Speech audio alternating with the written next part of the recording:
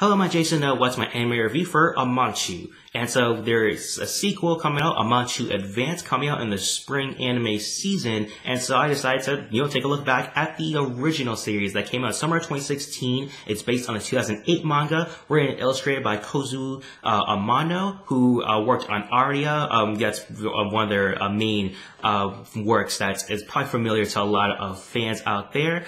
As I said before, a sequel is coming out in April, Amanchu Advanced, and the chief director of this is Junichi Saito, who did work on Aria, Princess Tutu, and Sailor Moon, did some work on those series there. The director is Kenichi Kasai, who worked on Wolf Girl and Black Prince, and did some work on Toradora as well, so lots of pedigree behind this series. However, there's some missteps here and there, but I think overall it does work out very well as Yashike anime, and filling up that genre there. I think, other anime like Flying Witch, fills up that genre a lot better than what Amanchu was trying to do. But if you don't know, Iyashike, that genre is basically, it roughly translates into like a healing or soothing feel. That's sort of what the anime is trying to do. There's nothing too outrageous. Layback Camp just came out recently. That fills up the Iyashike, genre as well as a very laid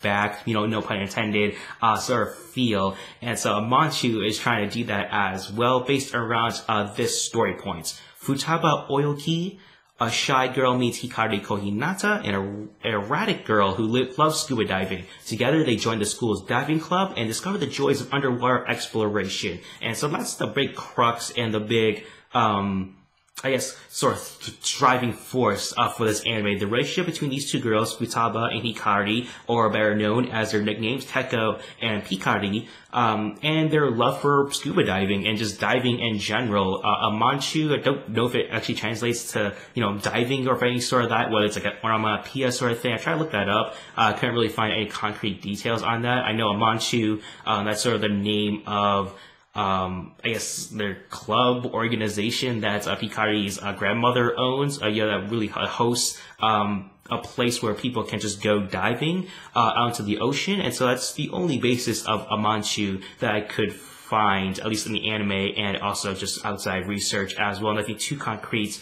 on what it translates to, but that's basically the crux of the anime.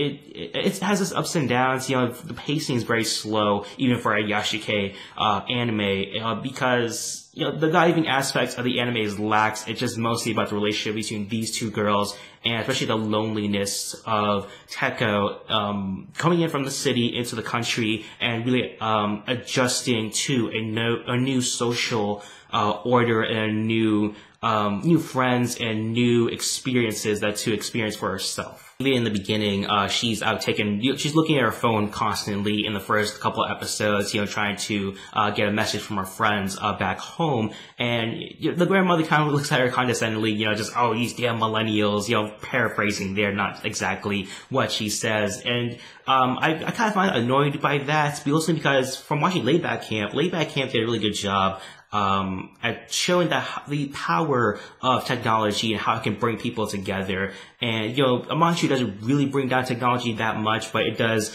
sort of illustrate just more of this free experience, in some sort of ways. The way Haru felt in the ocean is sort of the way these characters feel when they're diving into the water as well, whether it's in the pool or in the ocean. Teko and Pikari have this euphoric sort of feel, and they do illustrate that through the animation as well. And that's really the big thing there, that this diving experience is something new and mysterious. It's very wonderful that these experiences that Teko feels, and you feel that as well.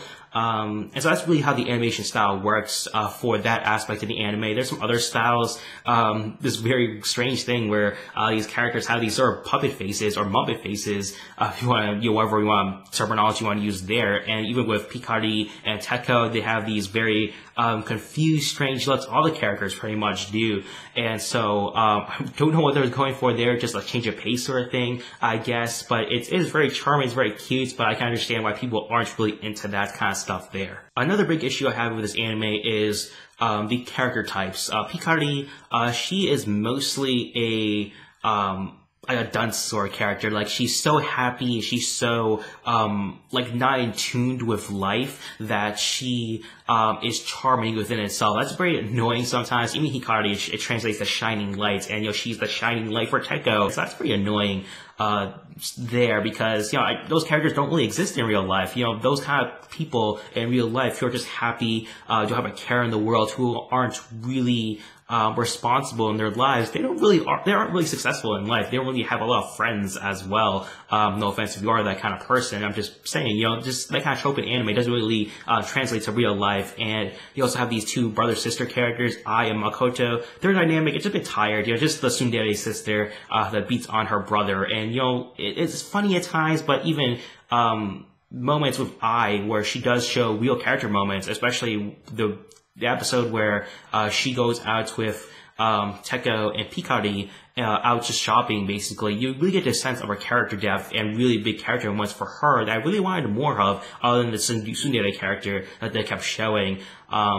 But still, there's a lot of positives in the anime. It does have this Iyashikei feel for it. It really does work well within the genre of having this relaxed feel. You can just sit back and relax watching these characters interact. And even the friends episode where Teko's friends do come in, hang out with Pikari and all that stuff there. I really like that episode, really illustrating, more of the power of technology and stuff, there, just really adapting to a modern audience. I really like that aspect of the anime. And, it's not really the perfect anime, but it's not a terrible anime as well. It really works well at times, especially the diving aspects as well. You do learn about diving, because I always think that if you're introducing these concepts like diving, camping as well, layback camp, it does help to sort of teach the audience a little bit the basics of why these things are appealing towards people, and does a decent job at that. And so for rating for this anime, I'm giving this one a B-. The opening thing is really good by Mayo Sakamoto, Million Clouds, and her insert song,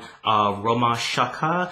Those are very good, especially the opening theme. It really does lead in towards the tone of this anime, and especially the pacing, the editing of that opening is very good. And even the animation style I thought was really good for the diving, at least. The puppet faces are a bit much. I do think they're charming, but again, I understand if you're not a fan of that. You just look up clips or images of what I'm talking about so you can understand what I'm talking about there. But again, some negatives with character types and character moments, but I think overall the characters are charming enough and the comedy is decent enough to get you through Amanchu. I'm very excited for season 2 to see how they develop the characters even more. Some new characters look like they're going to be introduced, and so I'm very excited to see how the characters progress in season 2. And so what did you think about Amanchu? What are your thoughts in the comment section down below? Also make sure to like, share, and subscribe as well. Make sure you hit that notification bell when you subscribe as also, because I get notifications whenever I post videos on this channel.